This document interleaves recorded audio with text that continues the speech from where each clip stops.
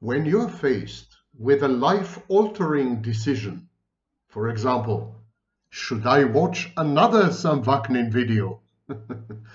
You usually conduct automatically a cost-benefit analysis. And yes, this applies to all decisions and all choices, even ones that are trivial, tangential, and peripheral. Throughout life, we have to make thousands of choices a day, and each and every one of these forks in the road, each and every crosspath and crossroad, force us into considering gains, benefits versus losses, the costs. And yet, I have a tip for you. Listen well. Never ask, what have I got to lose? Always inquire, what can I gain by choosing to behave this way? What would be the benefits if I were to opt for this course of action and adopt this set of measures and steps? Why this asymmetry between gains and losses? Why this discrepancy? Why don't I advise you to consider equally costs and benefits, losses and gains?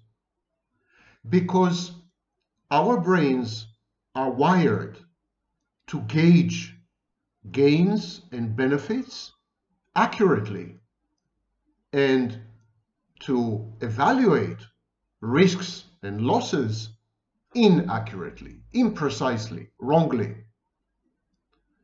And we tend to overestimate risks or underestimate dangers. We never get it right. If we were fully cognizant and aware of the set of risks and dangers out there, we would never date. We would never take a loan from our bank. We would never get married. We would never have children. We would never have a life. We would never leave home. We would endure a process called constriction. To avoid this, nature has equipped us with a device known as the brains. Some of us have it. Others aspire to have it.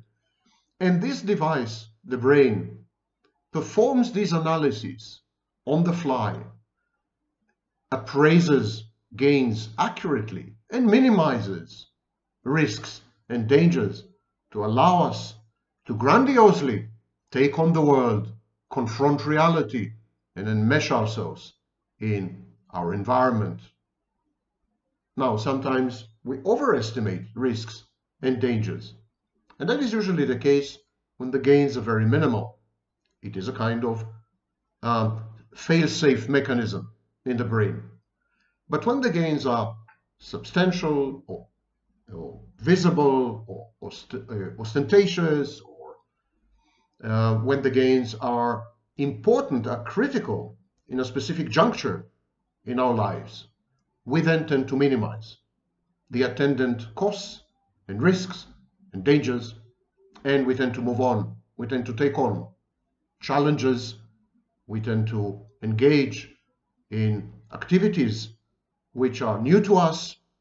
We tend to adopt courses of action whose end outcome is not guaranteed or even predictable.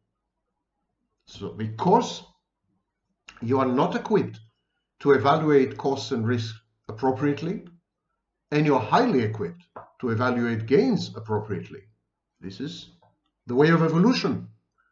I advise you to never ask the question, what have I got to lose?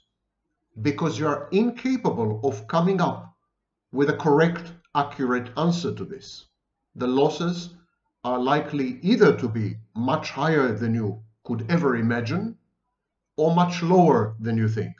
At any rate, you're not likely to get it right. So don't ask this question. Instead, ask yourself, what can I gain by choosing to behave this way, by choosing this course of action, by adopting this set of procedures and decisions? You're likely to evaluate the gain pretty accurately. Now, what do you do if you believe that you stand nothing to lose and nothing to gain, if it's a totally neutral situation? Well, then, there's a principle, two principles actually. Do no harm.